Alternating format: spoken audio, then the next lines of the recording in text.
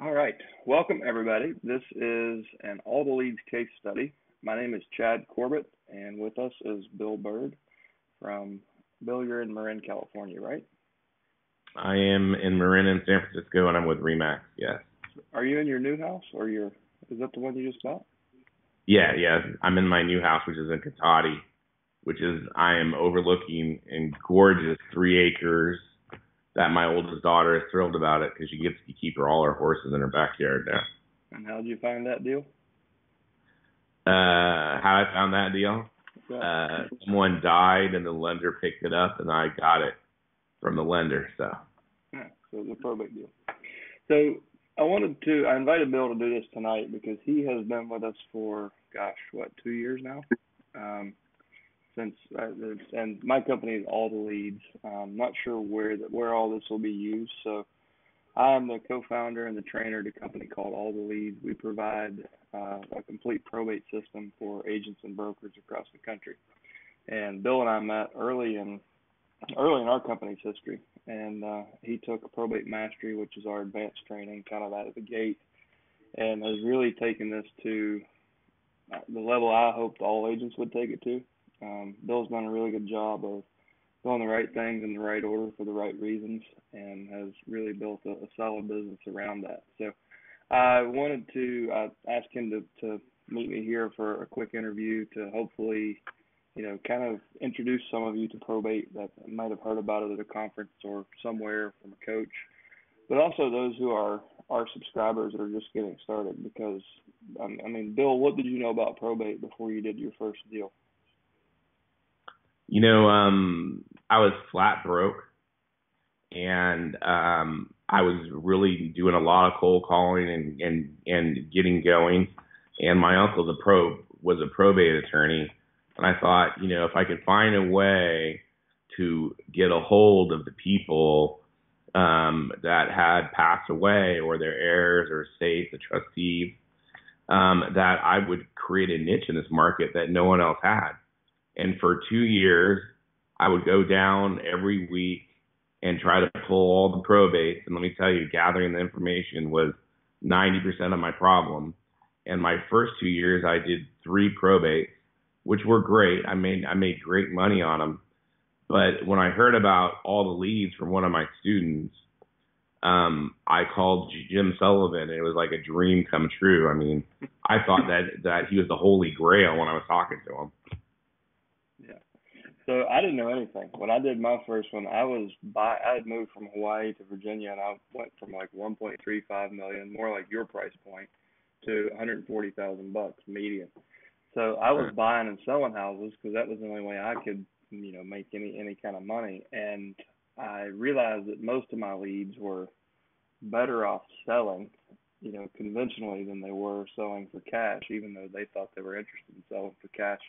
So the first lady I helped, we ended up making $20,000 more, which in this market, $20,000 is significant.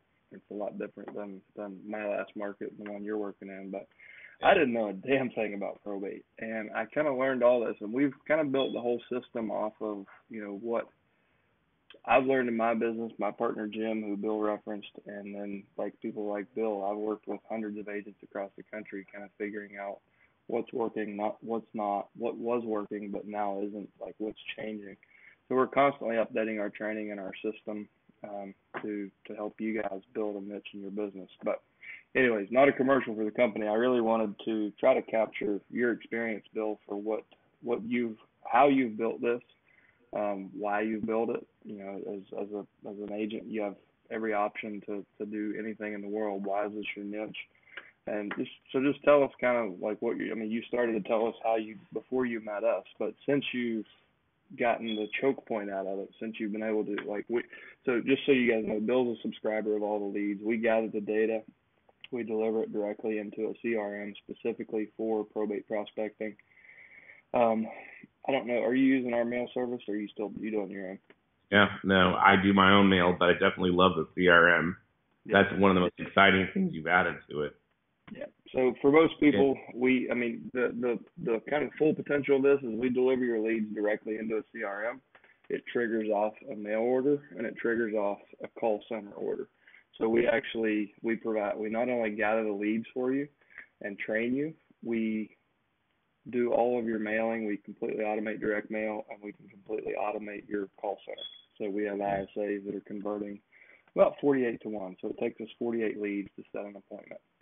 But anyways, Bill is he's got his own spin on things, and that's one of the reasons I wanted to invite him to do this, because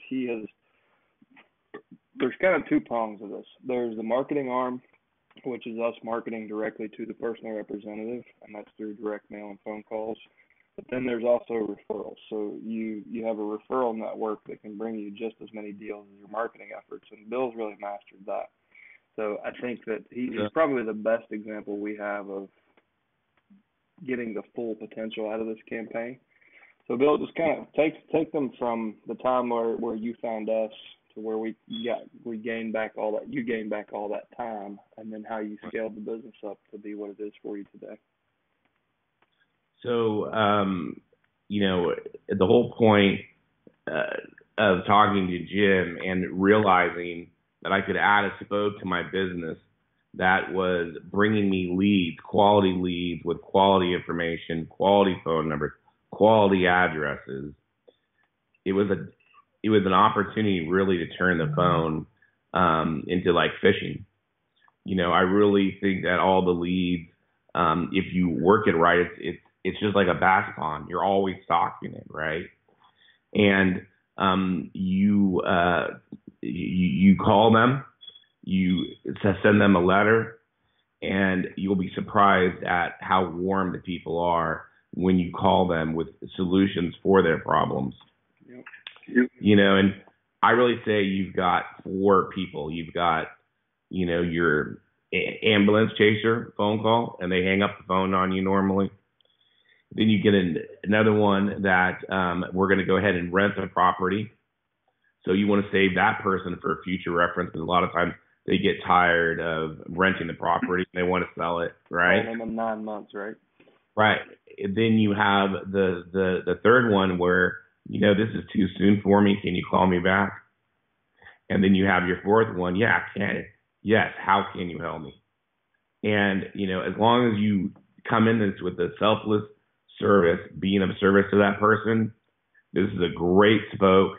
And if you need more business, just go fishing more in that bass pond.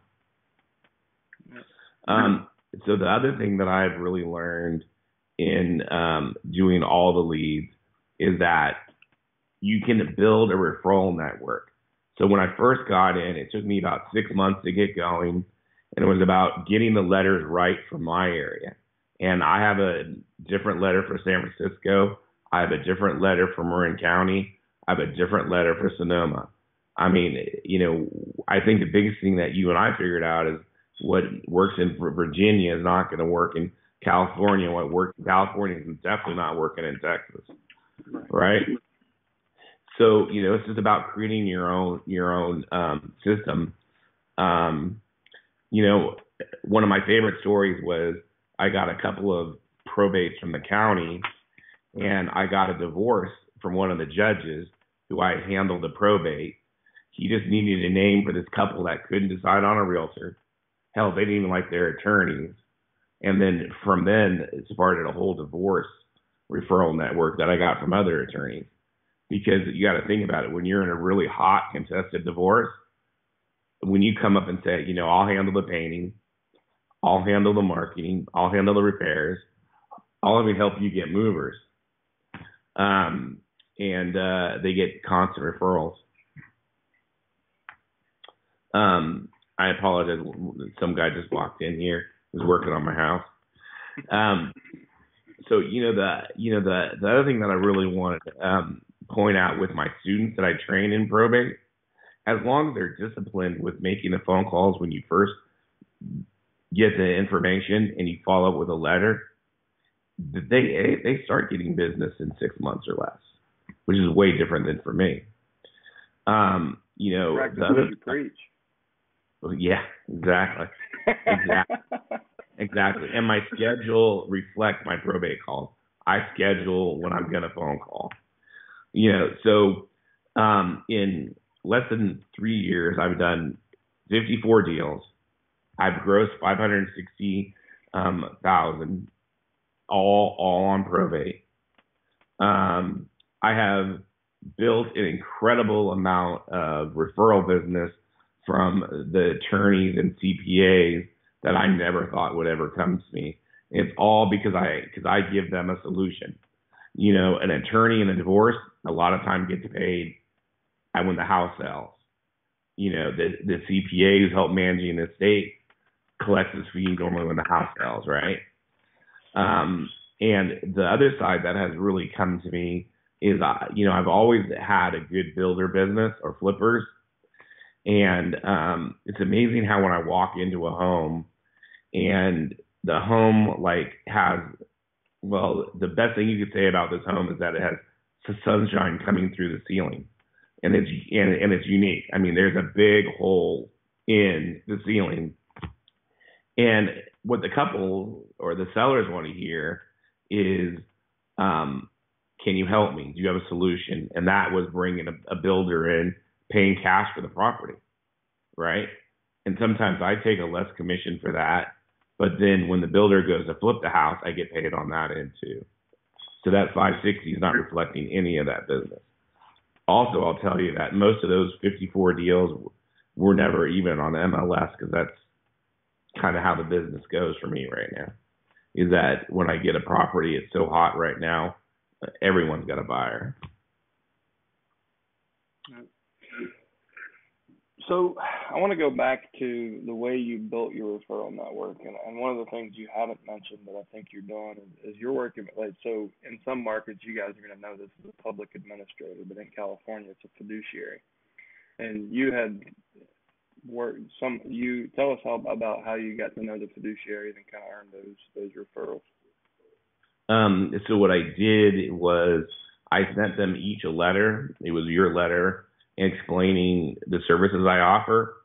And then about 3 weeks later, I just went in and introduced myself, and I had the same letter with me, and I laid it on their desk. And they all kind of put it to a test. They had big clean out houses, which is an eight or nine debris boxes. And when I performed after that, they really liked me, and they call me when they have a house. But the thing about California is you can only get so many per year. Yeah. What's been the biggest surprise or the biggest lesson in this for you since you started serving families in probate?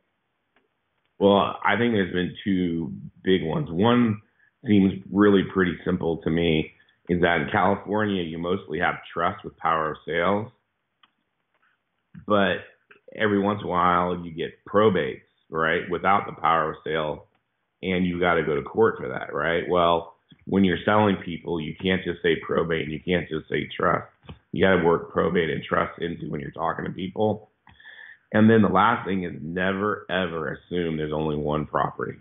One of my best clients, and they were in England, and I had sent them a letter, and when they would call me, their phone number would be from Tiburon, which is a place in Marin. And so I talked to them 4, 5, 6 times, and they had tenants in this house. And I said, well, the most important thing to do is to give the tenant as much notice as you can. This is California, right? Well, so they asked me to give the notice to the tenant. I said, I need a listing agreement. And they said, send me 3 listing agreements. I thought I was getting 1 deal out of it. I got 3 deals out of that one. So never assume it's only one, ever, and ask questions. I never assume. That's a good point. I mean, I have this conversation, at least once a week with people who get the list and they look at the deceased last known address. They look at this one column and try to deduce everything. They try to tell the whole story. And I always encourage people, I'm like, pick up the phone and you'll know the whole story. Ask good questions, like have an empathetic curiosity. And exactly. A lot of people scrub their list and say, well, I don't work that zip code. But the deceased last known address is just as simple as that. It's somewhere they lived when they passed away.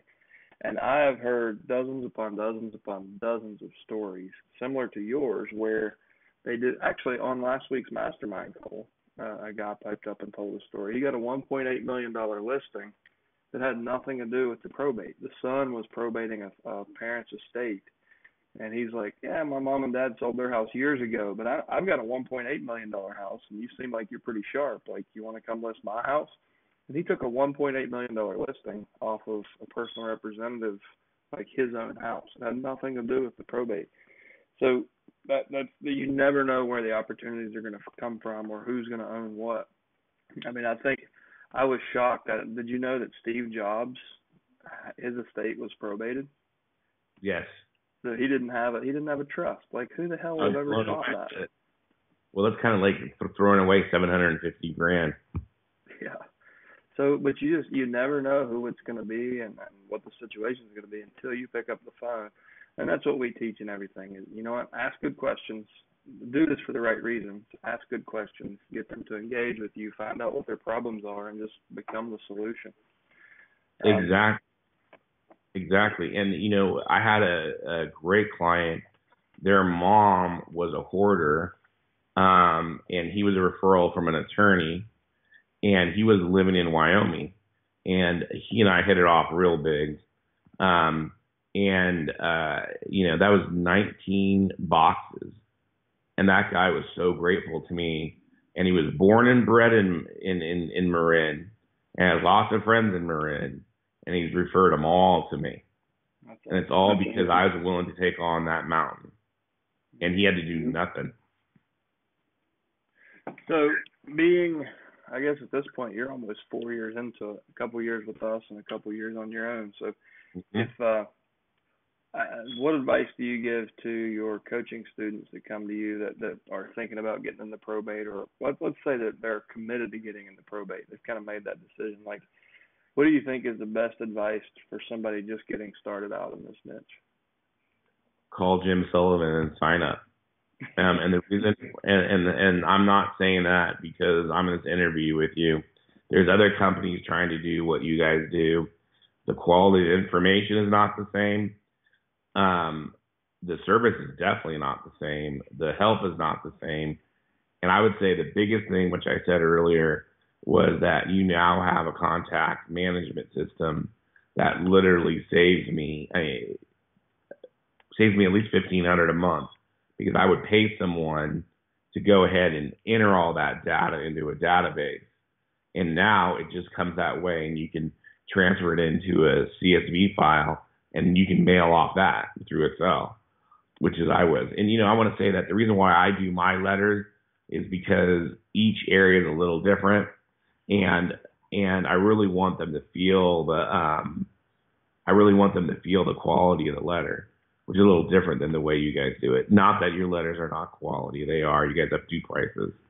And then the other thing, I just wanted to make sure that we mentioned that you are making contacts for life here, right? Yep. People remember when you stepped up to help them, and the projects we take on are ugly. I mean, some houses need everything, or better yet, you know, they just need a bulldozer to go right through that. You know, I'm selling a ranch right now that was inherited that had 29 liens on it. We are in the midst of helping the gentleman that inherited it clean up the ranch. We have a D9 going, scraping all the chicken shit off. I mean, you can't picture this property. But more than that, he didn't know how he was going to deal with the liens.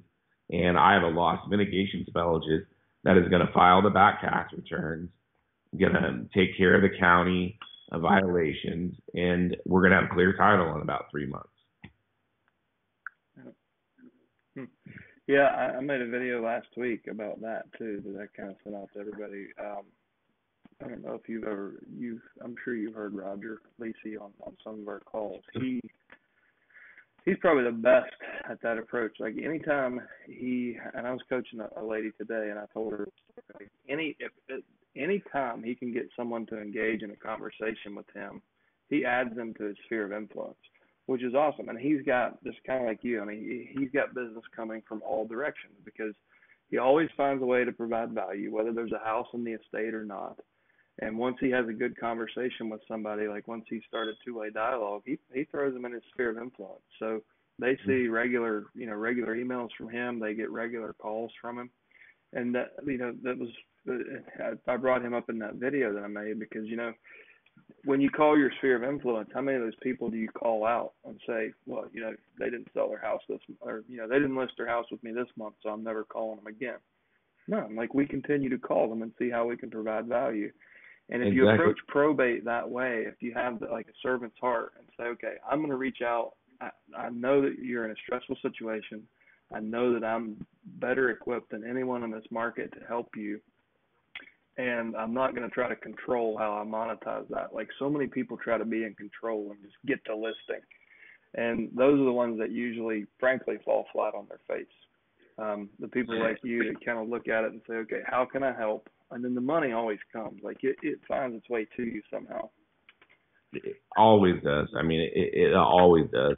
And, the thing that I want to say is just because they didn't sell this probate house, I mean, I have all those rentals coming back now, right? So most of the people have landlords, they don't like it after about a year or two, especially in San Francisco because, the tenant has you once they're there for a year.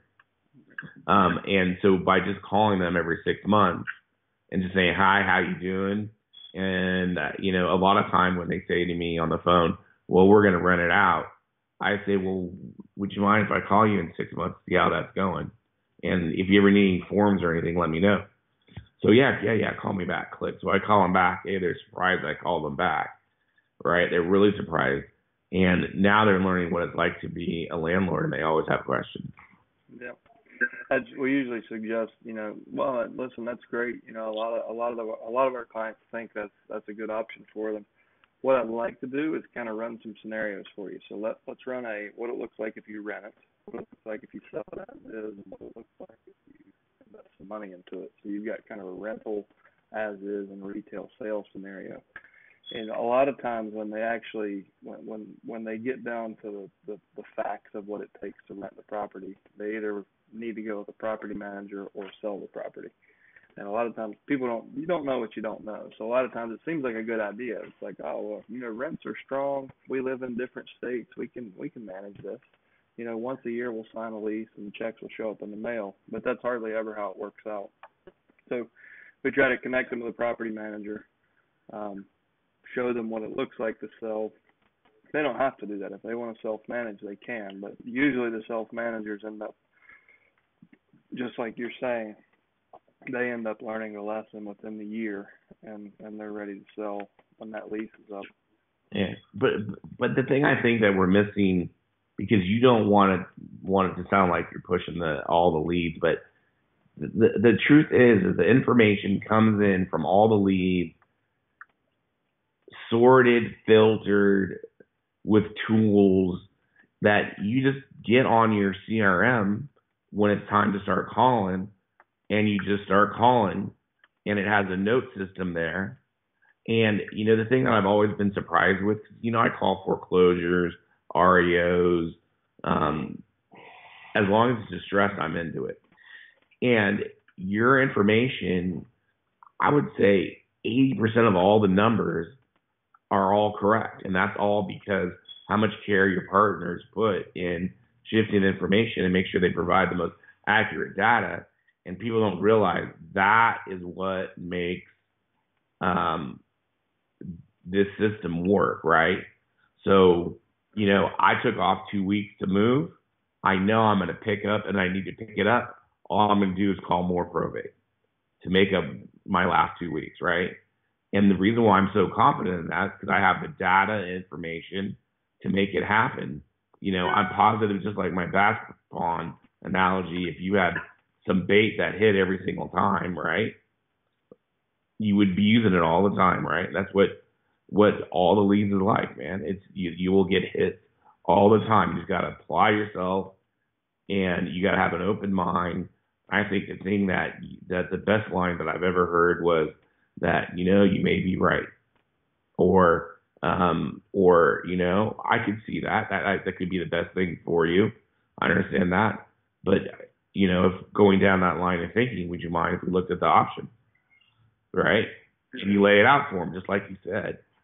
And it's just truly amazing. You know, my wife, who is in nursing school right now, is so self-confident in the probate lead that she asked me, do you make your probate calls?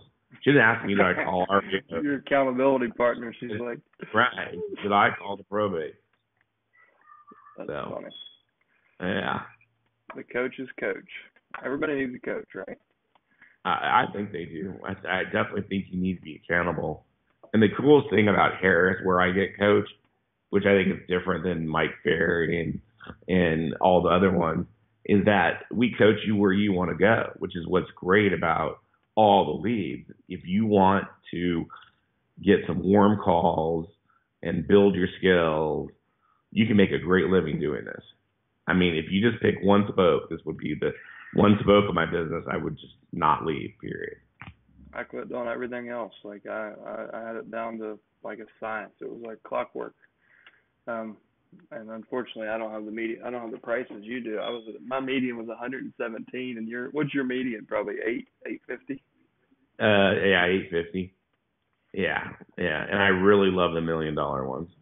Yeah. And I love San Francisco. You know how much I love San Francisco. It's the funnest place in the world to sell because you have every culture, personality, every ideology, and it's just so much fun to be open to things I've never heard. Some of the lines I love is like, my favorite one is this lady came up to me and she said, you dishonest. And I go, ma'am, what am I oh, you want too much for the house I buy for my grandkids. I say, ma'am, how about before we say I'm dishonest, let's write an offer on the property first, you know? But that's just how they negotiate. It's so much fun. And this business is a great business. We get to help people. I was a mortgage broker for almost 30 years. And, I never always thought that I helped people. But, the last 6 years in real estate have been a blast. I'm so excited to go to work. And we just help people. And we are solution providers, and we just have to keep that in mind. Yep. If your heart's in the right place, you get paid handsomely too, right? Well, that's always good. All right. Well, we're almost on a half hour. So any last words of wisdom you'd like to leave with people? I want to tell you a story about my daughter, Savannah. My daughter, we went flat broke. And my daughter used to cut out cardboard for her tennis shoes every morning before she went to school. So she didn't tell me that she needed tennis shoes. And I think that we all need to remember the hard times so that when we have the good times, we remember those that are not fortunate as we are. And I don't know exactly how to say this, but that we always need to be giving back to our community and helping others and helping other realtors that are in this business. Always, extend the helping hand, whether it's your competition or not. It will always come back. God bless. That's a great way to close it, and that's what you're doing here tonight. So I really appreciate you being open to sharing. There's a lot of agents that aren't as successful as you, but they want to play their cards close to their vest and aren't willing to share. And you're always there to step up and talk to folks who need it and do stuff like this. So thanks so much for taking the time to do this tonight, Bill. All right. You have a great day. All right. You too.